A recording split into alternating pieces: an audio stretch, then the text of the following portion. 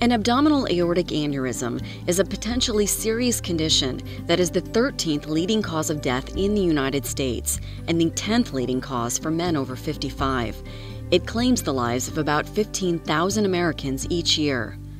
Dr. Todd Neuberger is a vascular surgeon with SSM Vascular Institute who treats abdominal aortic aneurysms. The aorta is the largest artery in the body.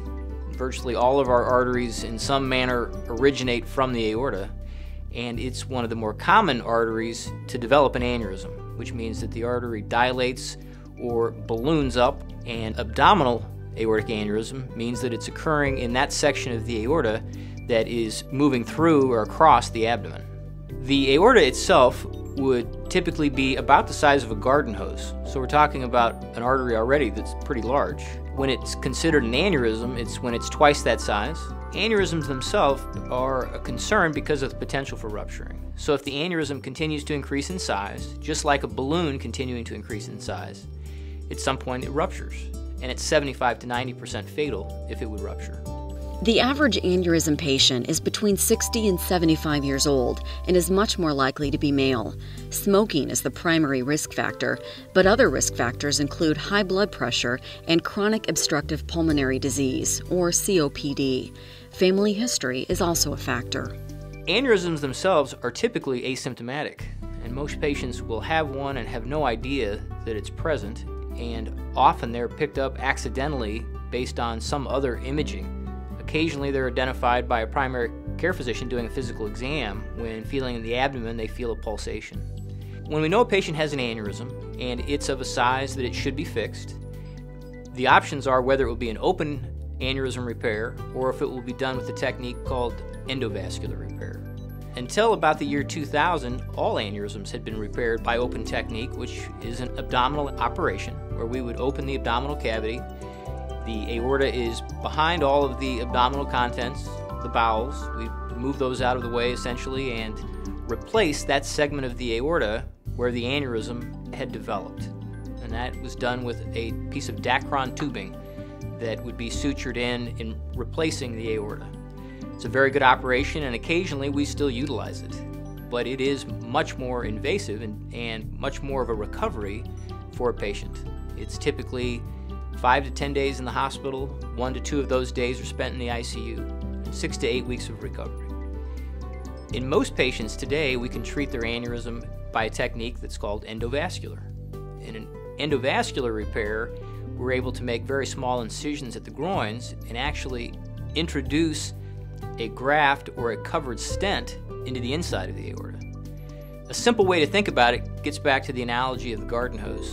And if you thought of a garden hose that had developed a large blister or an area of swelling, and you could take a second garden hose and slip it inside, when you had accomplished that and you turned on the water, it would now run through the inner hose and the blister would be insignificant. We are able to treat aneurysms in a very similar fashion. We have a stent that we can put from the inside.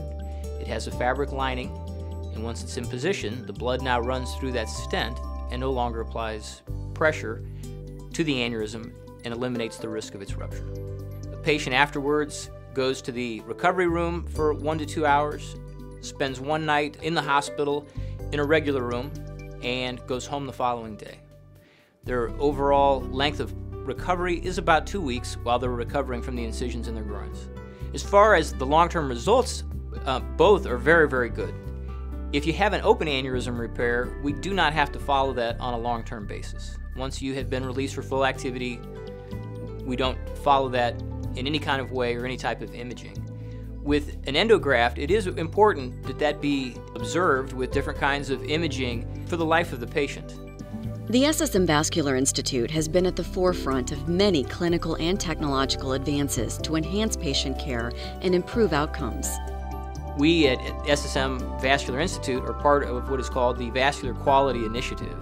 This is a voluntary study in which we supply all of our outcomes, all the data related to our patients, to determine and demonstrate that we do have outcomes that meet national expectations and national benchmarks.